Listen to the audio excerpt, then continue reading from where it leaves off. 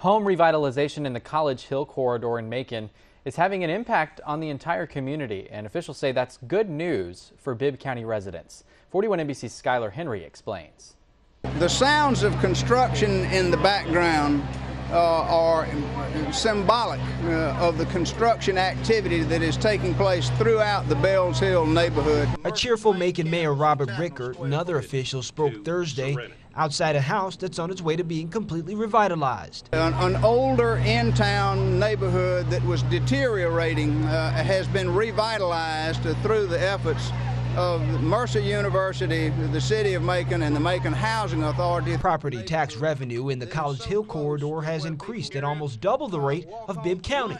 A study from Middle Georgia State College shows the increase is from the reduction of crime, renovating rundown homes, and saving taxpayer money by avoiding demolition.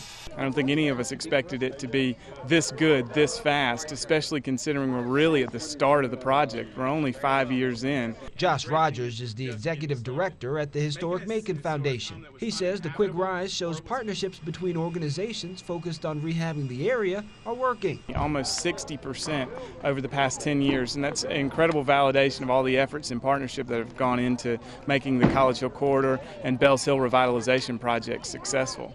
The good news isn't only for the city, but for all of Bibb County. People in the other parts of the county may see a reduction in their millage rate because of an increase in the tax value in other parts of the community. In Macon, Skylar Henry, 41 NBC News. And Rogers says possibilities for more development are in the works. He says the organization's biggest issue is finding a place to put people who want to move into the revitalized homes. He also said the demand to get into a house in the area will continue to go up as more people want to live, work, and play in the same area.